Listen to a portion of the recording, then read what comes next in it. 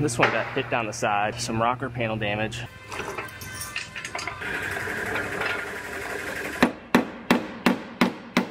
I stay putting in that work.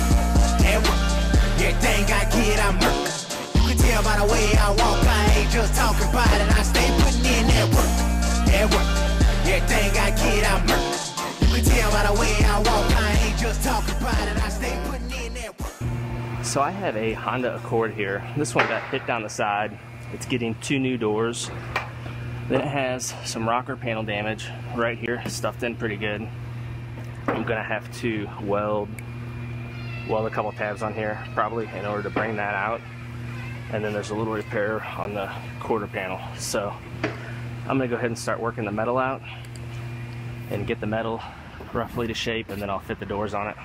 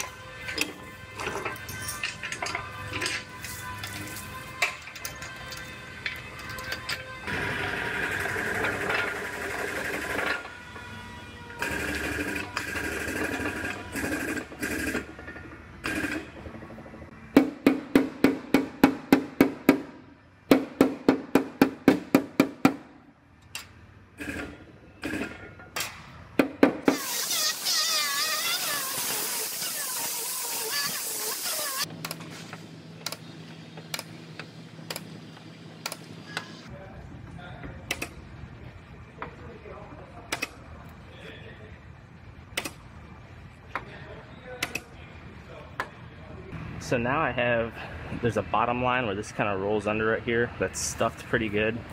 And I got a different tool out for this. I'm gonna put keys across here and I'll show you how this is done. First I gotta connect my ground.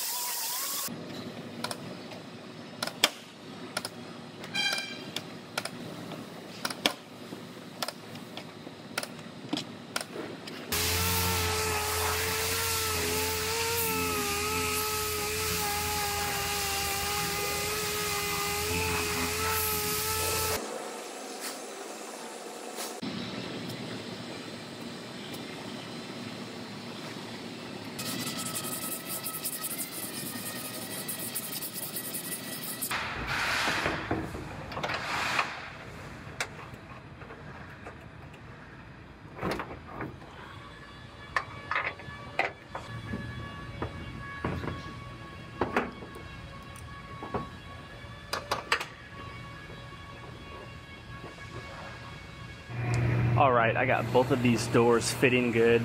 Gaps look good. Quarter panel's all fixed up. I'm gonna go ahead and put a glaze coat on this rocker panel. I wanted to make sure this gap was correct through here to the door before I put my final coat on it, but it looks good, so I'm gonna go ahead and do that and finish this one out.